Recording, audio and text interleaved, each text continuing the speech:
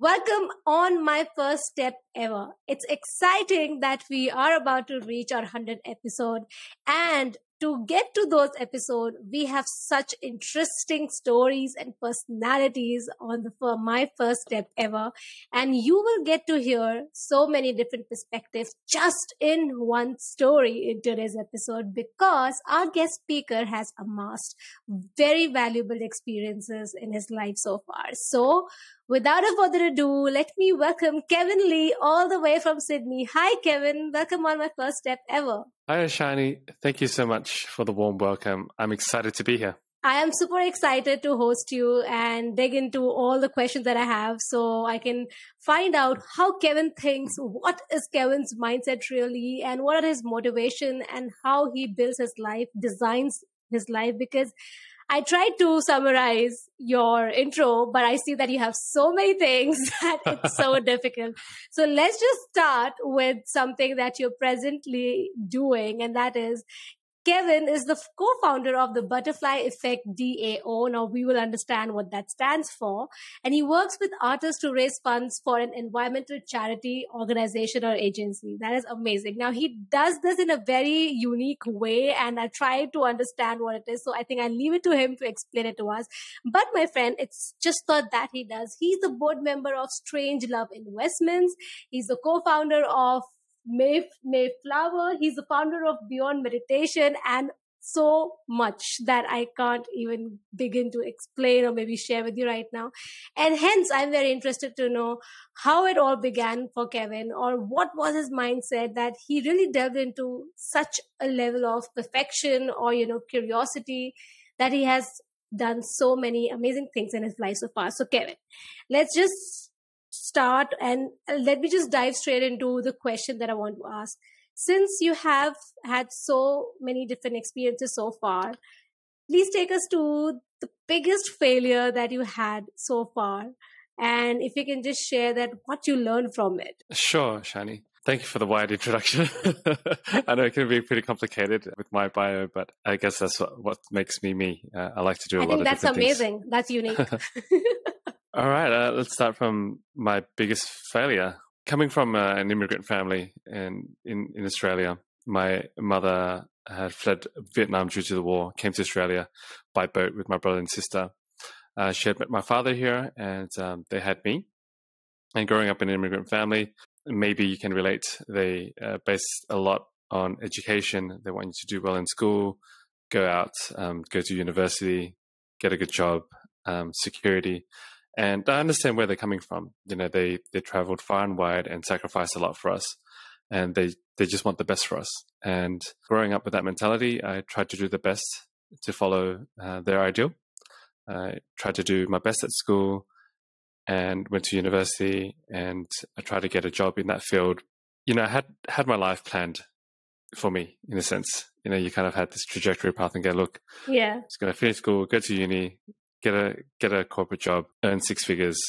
At the time I had a long-term relationship. I was going to get married at this age, and then going to buy a house and have kids, and it was just all laid out, right? Yeah. Very interesting. Yeah. I'm happy that at least you had goals. That's important. Yes. But I think it's quite common in immigrant families to have that kind of trajectory. And I had set that out for myself, and I had planned to go for it. But even though I got to pretty much every step of the way, I felt unhappy. I felt, something is amiss here. I had a house at that point. I had a mortgage to pay, had a job, had a long-term partner, all of these things that my family wanted for me. And yet I felt so empty, and I felt so lost in a sense. It's one of those things where when you're young, you don't really know what you want. You kind of put it out there and you think, oh, maybe that's what I want. Even, what do you study at uni? You don't even really know. You just kind of pick something that you think you might want. And then when you get there, you realize, oh man, this wasn't what I imagined at all. This is what I visualized. And so that to me was a true failure, because you set out and you try to get everything that you want. You get there and you realize it's not what you want. And so that was one of my biggest turning points for me.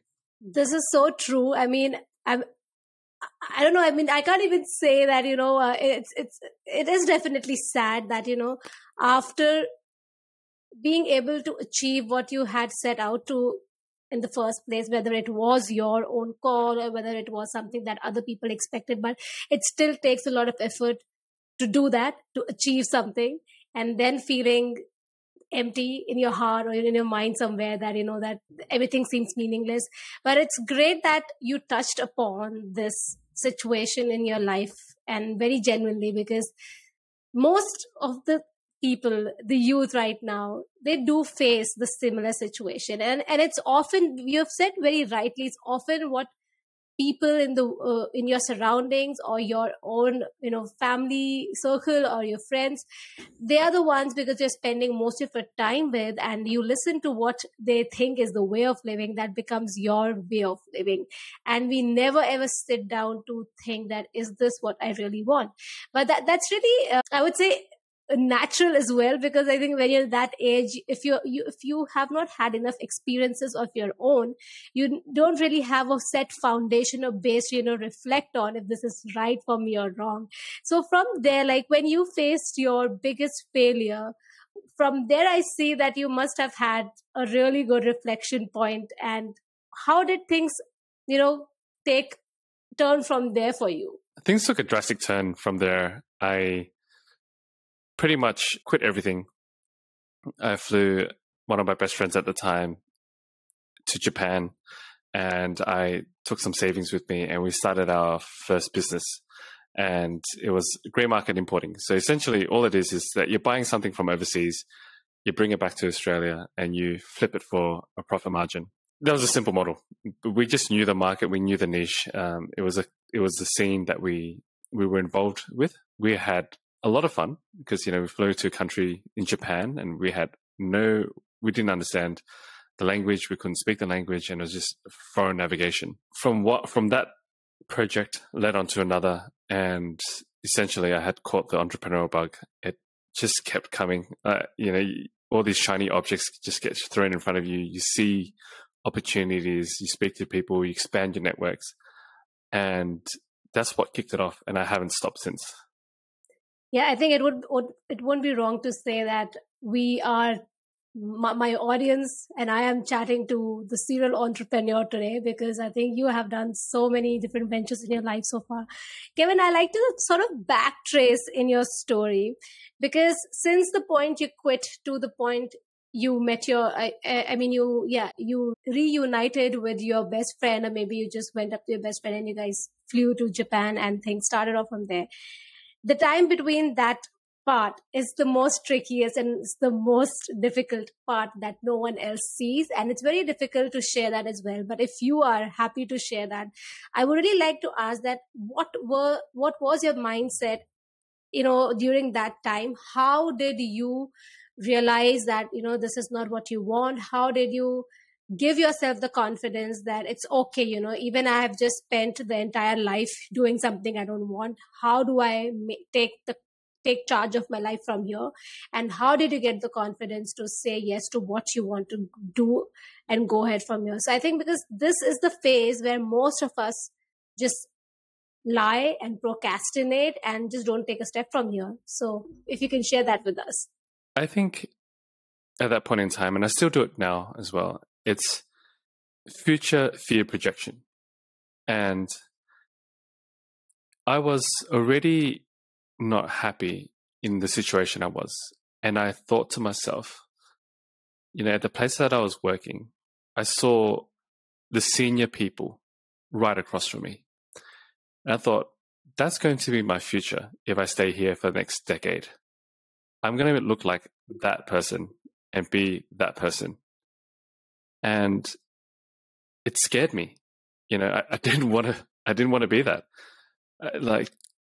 When you're unhappy in this moment, what makes you think that doing the same thing over and over again for the next decade is going to make you more happy? It just didn't make any sense. And that future projection of myself in the next 5 to 10 years, I just thought, no, that's not me, and I can't do it.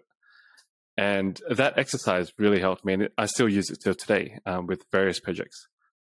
That future projection it scared me so much that I had to get up and go, okay, I can't do this. Let's go. And that was the first step. And then the second step is coming up with the courage to give something else a go. And with that, you always try to measure your risk at the end of the day. Yes. Like you've got to, people take risks, but you've got to take measured risks.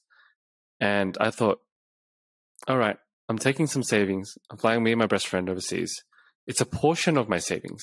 I'm not going to become completely broke. Yeah. And if I lose that money, it's, consider it my MBA, I'm learning business school. And even if I came back with zero and it all went to zero, I could always get another job. And so measuring the risk, it was asymmetrical. I didn't have much to lose. I could always rebuild that capital if I wanted to. But what was the upside? Unlimited upside. What if it went well? And then I did the future projection in an optimistic way. What if it did well? And all the opportunities that could come my way, all the people I would meet, all the adventures that I would have, all of these things got me really excited. And that helped me make my first move. That's amazing. So I think the 3 takeaways that I like to kind of summarize for our listeners over here is that if you are in a situation where you're not happy and you know that this is not going to serve you any purpose anymore in your life, you need to sit down, reflect, but take quick actions. But the first thing is that you need to have a future projection, just as Kevin explained. And I think that's a beautiful example that he gave. The second thing he said that how to take courage is to take measured risk. When you take measured risk, you know that what you are aiming for and what you might lose or what you might not lose. And the third thing was that be optimistic, that what if it goes well. So that is amazing, Kevin. Thank you so much for telling us that how one can really come out of the situation which we often fall into, even if we have faced success in our life. So we do kind of dive down into the situation time and again. But from here, now that you took that jump and you got that entrepreneur bug, that just you had that in you started kind of going on and kind of creating different ventures. Take us through that journey of yours. Also, along with that, if you can tell us that what it takes to have the kind of mindset that you have to balance out these different ventures at the same time. As I mentioned, after I caught the entrepreneurial bug, I just kept wanting to do things and create things because it was so much fun when you're building something from scratch. You're like, it's new energy. Creation is energy. And when you have the resources and when you have the collaborations and you have the team and the support and the network, you just want to go. And I've had my fair share of challenges. It's not like everything I've done has been a success. I've made many failures, have had many failures, and I've had some expensive lessons, but that is all part of the process, right? That word there, the process, is what matters to me. A lot of the time, I don't do it because I think it's going to make me a lot of money. I do it because I think the journey is going to be really fun. And what I hope to get out of that journey is skills and relationships in the long term, because that's invaluable to me. Money will always come and go, depending on different jobs and different businesses, different ideas. The relationships you build and the skill sets that you acquire will stay with you. And if you focus on the process, you're more likely going to be happier in the moment than focusing on the end result, because the end result, honestly, is very overrated and you can never get enough. Like, you might aim for X amount of dollars revenue turnover. You hit that. What do you do next? You set a higher goal. Once you hit that, what do you do? Set another goal. You never get satisfied. You open one thing. What do you want? You open the second thing. It just keeps going, right? So using that as your North Star is probably not the best idea, because it's a moving goalpost. Yeah, it's basically focusing on the process for me. I'm not sure if I answered your question, Ishani. Now, I think you have, and I like to sort of emphasize on a few things that makes me understand that how you are able to design the life that you are, because not everyone is an entrepreneur. Not everyone is made up of with that molecule. And the entrepreneurs, of course, are not able to, they don't like the kind of other job that people do. But I see that both the kind of ways, like either you work for yourself or you work for the company, but the cause that you're working for is something that really, really motivates you. The whole point of working in a space is that if you are happy with what you're doing, if you're looking at the right matrix in your life.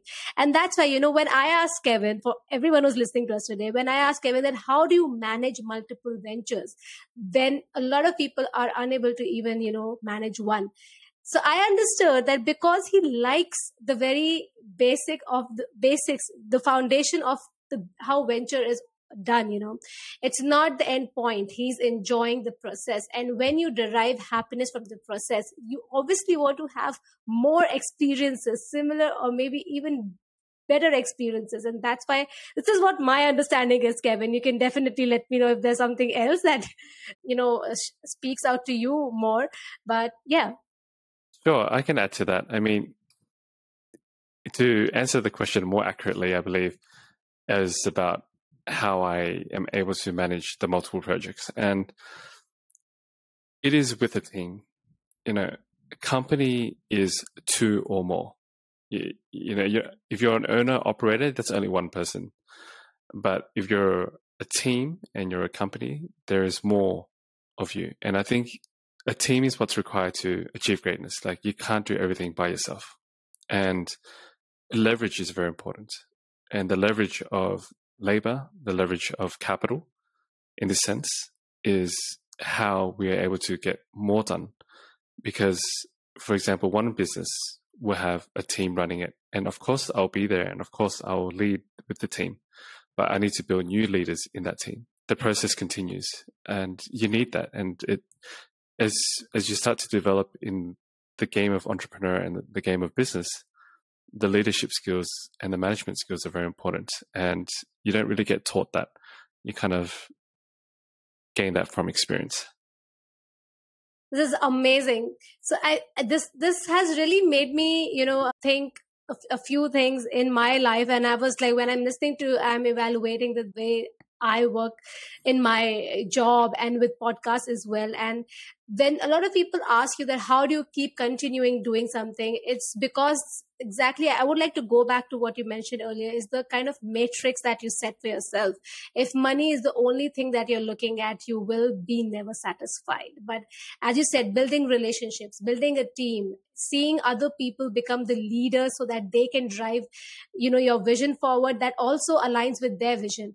These are the few things that help you go forward in your life, because you're not just improving yourself, you're impacting and influencing other people's life positively. So this is amazing. Thanks, Kevin, for sharing that, how things work for you.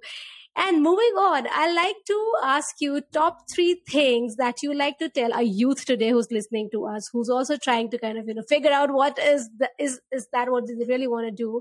If today you can tell them 3 top things to be able to commit themselves to whatever they want to do, what would be the 3 top things that you'd like to tell them? I'm going to talk off the cuff here, and let's see how we go. One thing I could say is how you do anything is how you do everything. Take things seriously. When you go for it, try to do the best that you can, because when you are able to achieve depth and focus and greatness in one area, it shows that you can do it in other areas. As you develop the confidence in that area, you can take it across different industries. Because if you never go deep and you're always just very shallow and you float from one thing to the next, it's when it comes a tough time and it's time to focus and go real deep, you don't have the capacity. So train yourself from an early stage. That's definitely the first thing. Second thing is, whenever you're choosing a goal to achieve, whether it's in business or whether it's in, whether you're looking for a company to work with, a classic Simon Sinek thing is start with why, and understand that, why do you want to do this? Why do you want to go that distance? And for me, I always try to think long term.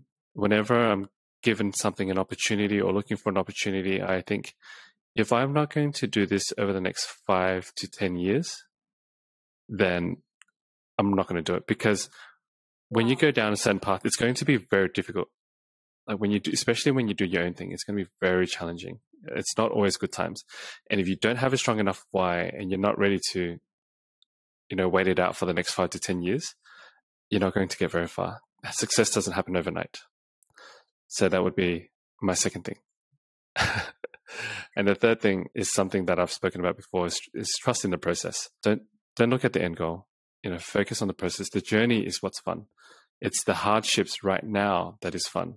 That's what you create memories about, not at the end point. Focus on the process and not the result. That's my final words there. Incredible. I'm having so much fun in this conversation. I was about to ask the last question, but I'm going to throw one more question at you from what you just mentioned, that how does one decide that you will be wanting to do something for next 5 years at least? So for example, let's just take this podcast as example, as a case study. Yep. So you started a podcast and, you might have created a couple of episodes to begin with. And then you think, okay, well, if I'm going to do this for the next 5 to 10 years, which means I'm going to be producing at least X amount of episodes per week, per month, year in, year out, which is going to equate to hundreds of episodes. Yep. And I have to do all these things to get them up and speak every week on hours on end and record. Am I going to be happy doing that? Absolutely. And if the answer is no, that vision is dreadful, then don't start it. Like, don't do it. But if you're like, yes, I would do that happily, then you've got your answer. Awesome. I think that was such a personal example. Very easy for me to understand. And I think a very nice way to give someone an example to put them in the position to make them think right there. So thank you so much, Kevin. It has been amazing chatting with you, getting to know your mindset, starting off with the biggest failure that you mentioned, which I believe is the biggest failure for any one of us in our life. But that is the one failure that we must have early on so that we can decide our path going forward. And taking us through the kind of mindset that you have, and very amazing tips that you have just given us to stay committed. Now, as I mentioned at the very beginning, we will understand from you that what do you really do and what does the Butterfly Effect DAO stands for. If you can take us through that and where people can find you. Yes, the Butterfly Effect DAO stands for Decentralized Autonomous Organization. We essentially collaborate with artists, create digital art. We raise funds through events or through campaigns, and through those funds, we reinvest into green, smart companies that will move the needle forward in the fight for climate change. And that is the focus there. People can find me on www.kevinleesocial.com. All my handles for my social media, from Instagram to LinkedIn, is the same thing, Kevin Lee Social. Reach out to me anytime. Happy to connect. Thank you so much, Kevin, for leaving those links over there. I will leave the links to the show notes as well. And to all my listeners, I like to say that whenever you think of, when people say that you must spend time with the kind of people who can raise your energy, raise your vibration, and who are already up there where you want to reach, and you feel like, oh, but I don't have anyone in my circle. How do I do that? This is the place where you can. If you have felt that you can learn something from Kevin, well, I definitely felt that. And if you feel like being around him would really help you learn a bit more things to how to lead your life, if you'd like to start your own venture, or even if you're in your own job, but how to develop that mindset, this is a great way to be connected with him and stay on this journey with him and still keep learning even from far away, because I think digital platform has done so much good for us. So it is amazing if you want to use it for your good. So thank you so much, Kevin, for being on my first step ever. And I always request my guest speakers to leave our listeners with a quote or a saying that they really resonate with. If you cannot be the number one in your current category, create a new one and become number one in that. And that is from the 22 Immutable Laws of Marketing. This is superb. This is superb. I think it's point on for any creator, innovator, any creative minds, and for anyone who likes to become the number one. It's also a competition from yourself within. It's a comparison of your growth, that where you can get and how you can help people in the industry in which you are. It's always about providing the solution, helping other people out. So thank you so much, Kevin, for being on my first step ever. And to all my listeners out there, we will be back shortly with another episode. Stay tuned.